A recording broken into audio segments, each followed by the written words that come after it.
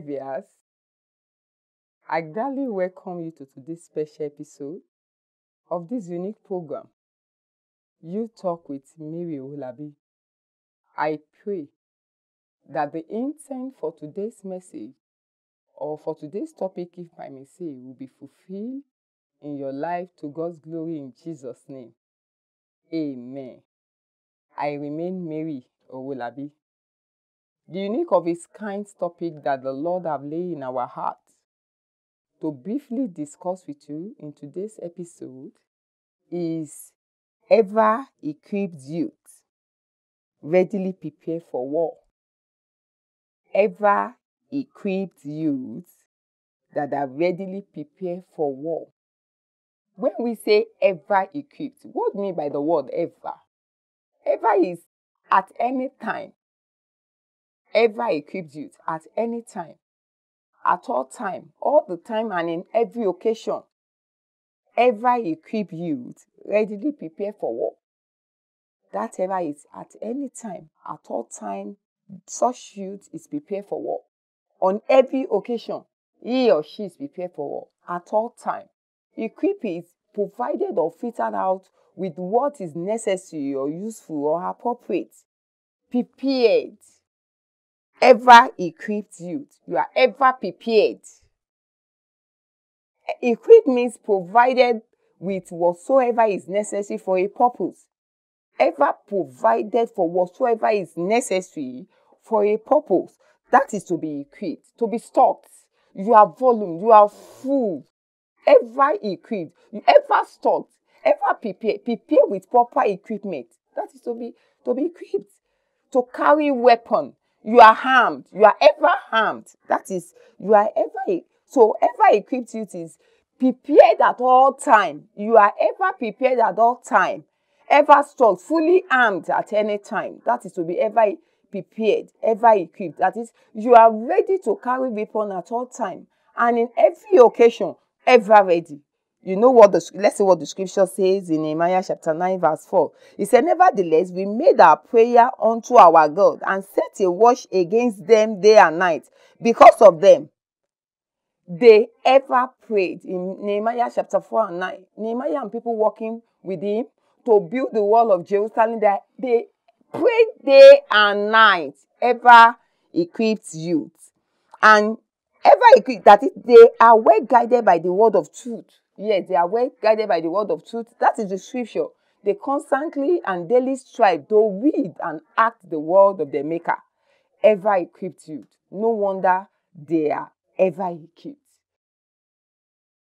Remember, we are talking about ever equipped youth that are readily prepared for war. When we say readily, that is without much difficulty, in a punctual manner, promptly, that is readily. Then prepare is to make ready or fit or suitable beforehand. Equipped with necessary intellectual resources. That is ever prepared. And when we talk about war, we talk about an active struggle between conflicting entities. You and the devil, you and your success, you are fighting with, whatsoever issues of life. You can be struggling with, what will I call this? Addictions. Whatsoever issues of life that doesn't want you to fulfill God's purpose and plans for your life. That is what you are warring. A war is a considered campaign to end something that is injurious. That is a war. So when we say you are readily prepared for war, that is, you are ever punctual and equipped. You are ever punctual and equipped to contest with the enemy of destiny and purpose. That is to be ever prepared for war. Promptly and suitable fight the battles of life. That is to ever equipped for war. And finally, I want to say, when you check the scripture in Nehemiah chapter 4 verse 17, Nehemiah 4:17 says, they which builded on the wall, and they that bear burden, with those that landed, everyone with one of his hand wrought in the work, and with the other hand held a weapon. Wow. Readily prepared for war. As they were building with one hand, the other hand was used to handle weapon. Youth of substance. Ever prepare for war. They were fighting. They needed to build the wall. And with that, the enemy were around them, saying that they cannot achieve purpose of God. The devil is around you saying you can't achieve purpose of God. That is the reason for today's message. Ever prepare youth, readily prepare for war. I pray the Lord will help you in the name of Jesus. And before we dig deep, I'm sure today will be a one time that you will not forget in your life, because I believe God, especially with the guests I'm having in the studio today. It's Pastor Olalekan Ewegbeson. It's been a concert resource person we've been using in this program. You know him, Pastor Ewegbeson.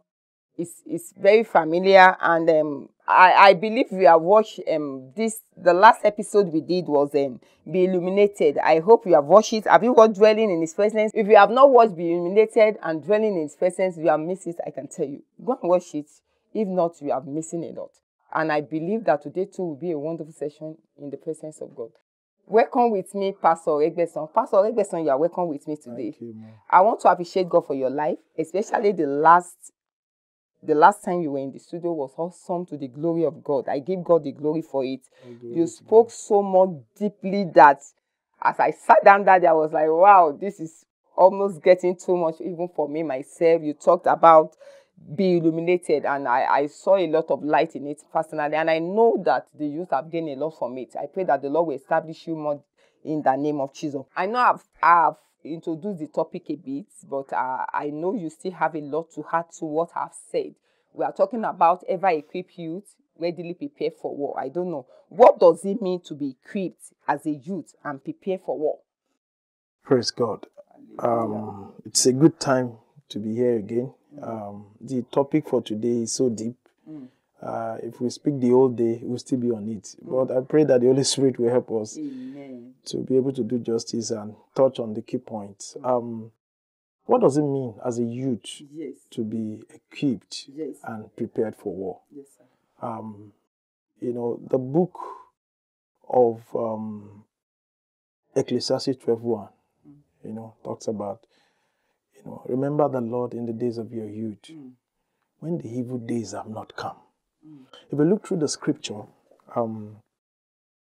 everyone that God has used mightily were used in their youthful age.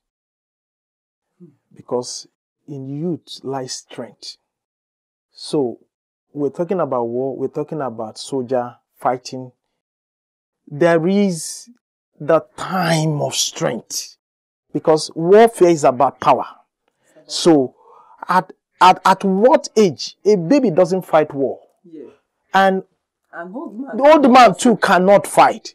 So there is a gestation period where you are at the peak of your strength. So that is one. So that's why this message is on the youth, because if you miss it at that point, you can't gain what you miss in the time of your youth. It becomes difficult. You won't see God calling some. It's very rare. In the old days, that's when God is calling you out to come and work for Him. No. Jesus, why was Jesus called to? He fulfilled His mission at His youthful age and was done. Because that's the time of strength. That's the time of strength. So what does it mean to be equipped and be prepared for war? In the book of 1 Timothy chapter 4, he said, chapter 4 verse 12, he said, let no one despise their youth. Let no one despise your youth, but be an example unto others, to believers, in speech, in conduct, and in faith, and in purity. In speech, the way you talk. The Bible says, out of the abundance of the heart, the mouth speaketh. So that means if you are going to be an example unto others in speech, your heart has to be pure. Because it is what is within that you speak out. So, it's talking about people who have learned to separate themselves unto who enlist them as soldier. You see, we are talking about soldier. There are different soldiers. Soldiers in every country differ. You can't say because you're a soldier in Nigeria, you're automatically a soldier in US.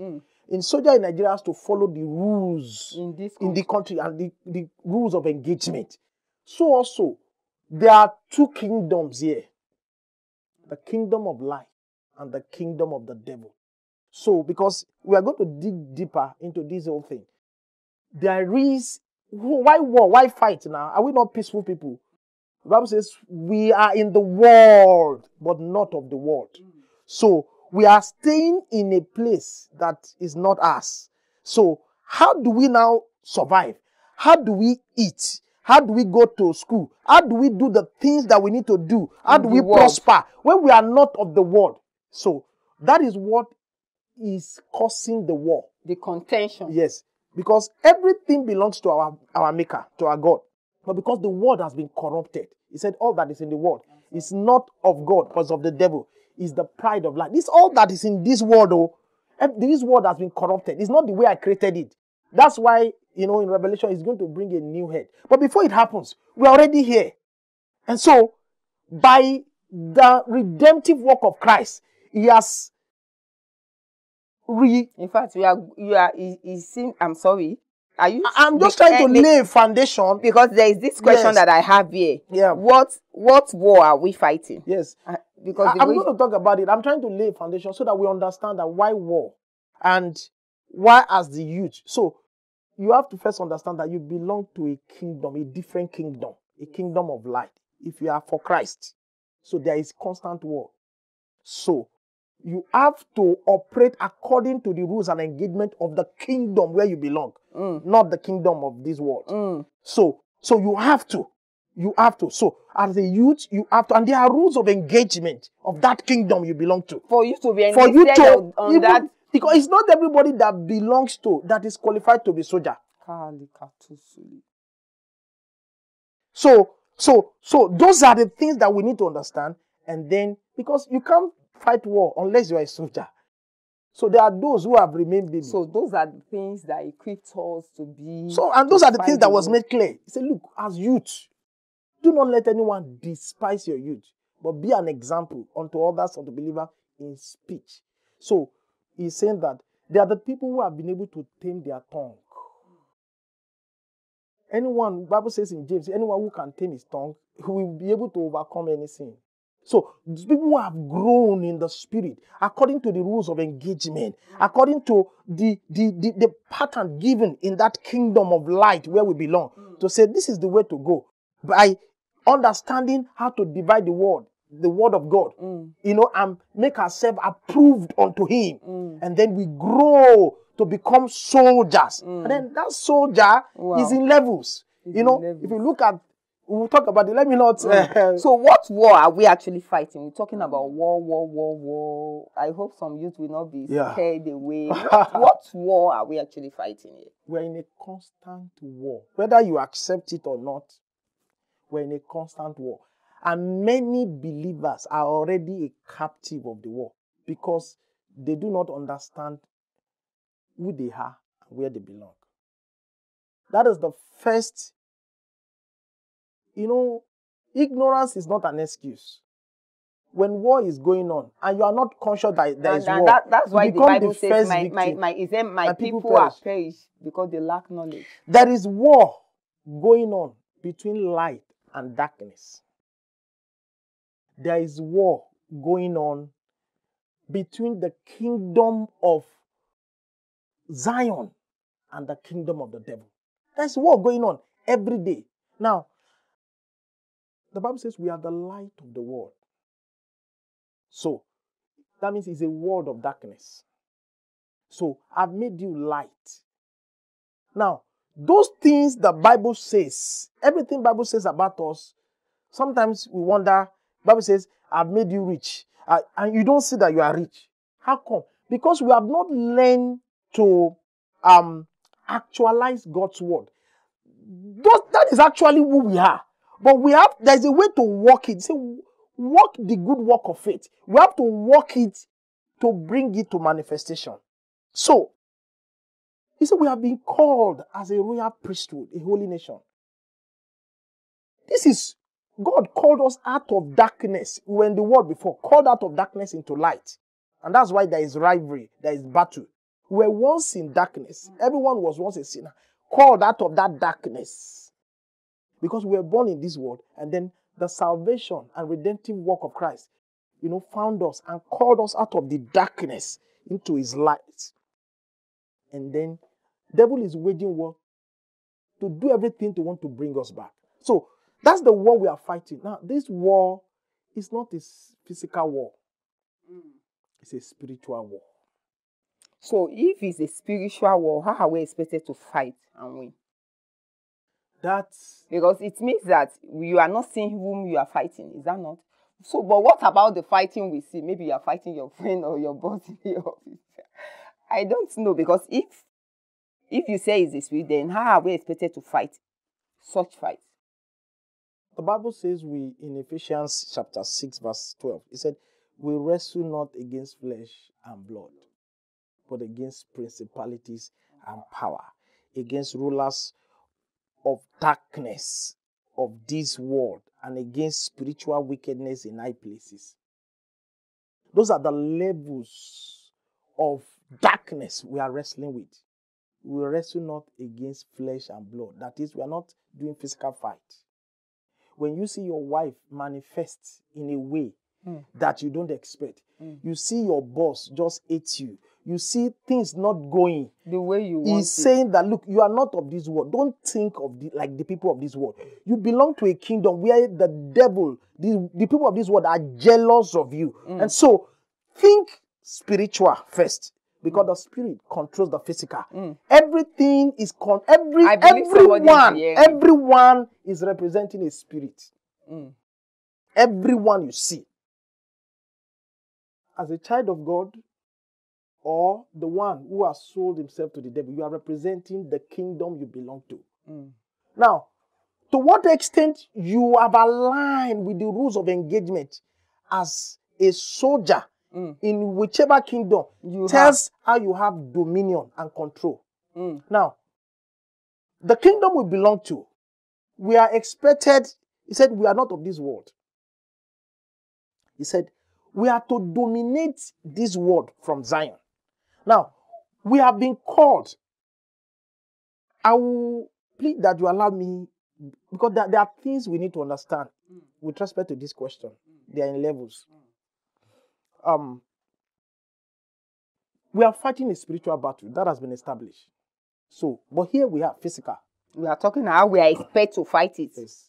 So, if we are fighting a spiritual battle, then how do we win? That means we have to be spiritual. Wow. So, how do we become spiritual in order to fight the spiritual battles? Now, the battle starts with us. The battle we are fighting is a battle of the soul. The kingdom of darkness is fighting for our soul. And the kingdom of light is fighting for our soul. I hope someone is listening. Now, the Bible says all that is in this world, is the pride of life, lust of the flesh, and the lust of the eye. This is the instrument with which the devil has captured everyone. Every sin, whatever addiction you have, whatever sin are under these three categories. Now, these are this is the mother of category of, call any sin, you will find them under these three categories. Now, this is how the devil tracks our life. And the moment any of this has a trace in our life,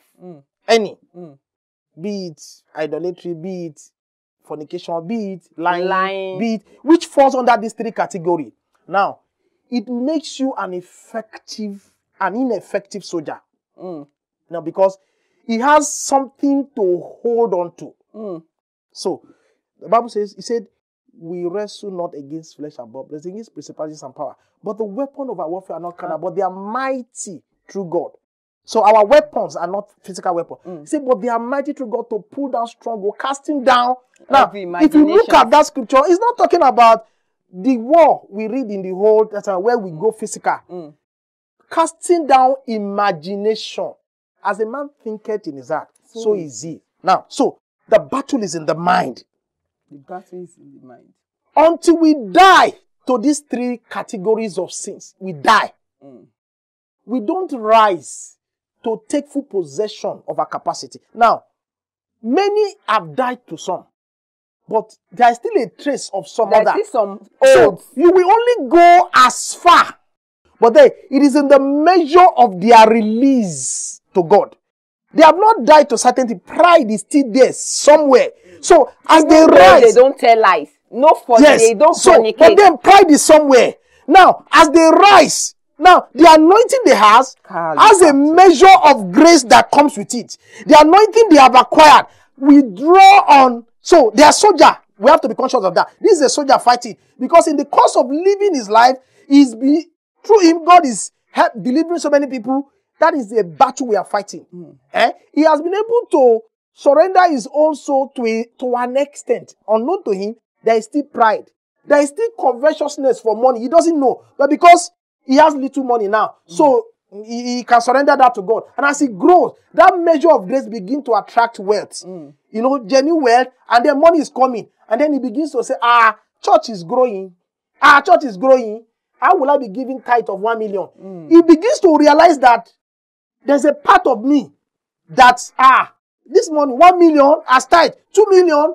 Now, when the tithe was small, he could let go. So, these are areas where devil will wait until you get to that measure where he can attack, because he knows, he understands. The Bible calls him the prince of the power of the air. He can manipulate the mind, and he understands your pattern. He understands your weak point. He understands the Bible. If Jesus was subject to the same criteria, despite the fact that he was the Son of God, he was not exempted. He was not asked to take a bow and go. But he has to first be proven that, do you qualify to be a soldier to actually rescue my people? And the Bible says the prince of this world came to check him, and they found nothing. We need to be proved. We have to be proved. So it is the measure to which we have surrendered that determines the extent of our victory. Now, and that's also what determines the level of our capacity as a soldier. Now, we are growing every day. I'm not trying to condemn or trying to say one is more righteous. We are all growing. We are all growing. Now, but I'm only saying that when, as a Christian, because you have read the scripture and you know what God can do, is it everything you read that you are able to do? Now, you say, God can heal. You pray for somebody who is blind, you couldn't. It is because your level as a soldier is lower. You have not surrendered all. When we surrender all, I mean all, the totality of God is embedded in us. Wow. Our growth is like downloading a software. The more we die to these things every day, the more Christ is increased in us. And the more he increases, the more our rank as a soldier increases. And then more, when you read that in Nehemiah, if you look at 2 Chronicles, different groups in numbers were assigned to different categories of soldiers. Yes, in their levels. That means those soldiers are not equal. They are not. So one is commanding 10,000. Yes. Why are they not commanding the same amount? No. Because their levels are different. Their capacity as soldiers are different. So is this in Christ. Now, what defines what you can handle in the body of Christ or in your journey? And God is aware of this. So, you don't know the battle ahead. If you remain in the same level, not growing, you are not prepared. So we are, the battle we are fighting is a continuous one, no end, until we see Christ. So, as you are building yourself, because just like that Nehemiah. Because there are still about 2 questions I know this. I know myself that this topic is deep. One, yeah. But just to summarize it, I would say we must fight. We must first be approved and enlisted, according to 2 Timothy 2, 20-21. We must first be approved and enlisted. And then we train and learn the weapons of war.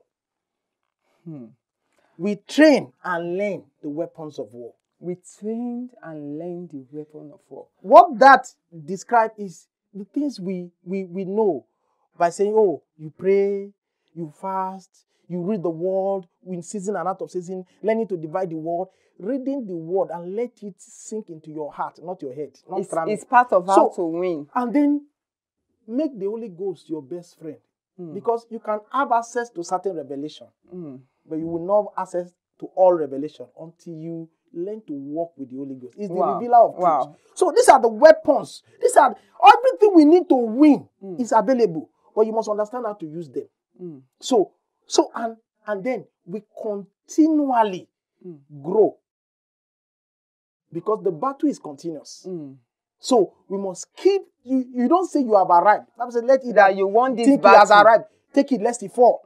Because the enemy is roaring like a lion. So when you have achieved certain height and say, oh God, you have helped me now. Any battle will come. Before you say God reveals anything. No, it's not time to stop. It's time to even start. Because as you rise, more is committed to you in the spirit realm. And so you have to keep.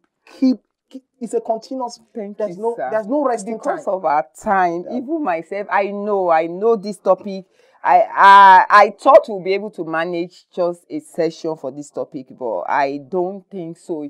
If I really want the youth out there to really get the mind of God, you've spoken a lot. You have spoken so deep. It takes people that are really spiritual to really pick some things. But I pray that as the youth out there are listening to us, both young and old, married, single, male and female, I pray that the Holy Ghost will give them understanding of all what you have said. You've spoken deeply, and there are practical things. You spoke practically, because I'm a soldier in this sense, the soldier of Christ myself, and that is just how we are here. That's how God have helped us, and you have heard it. It's been wonderful how you are expected to fight battle and win. You can win all battles of life. Is it that marriage is not working? You can get it right. Your career is not working.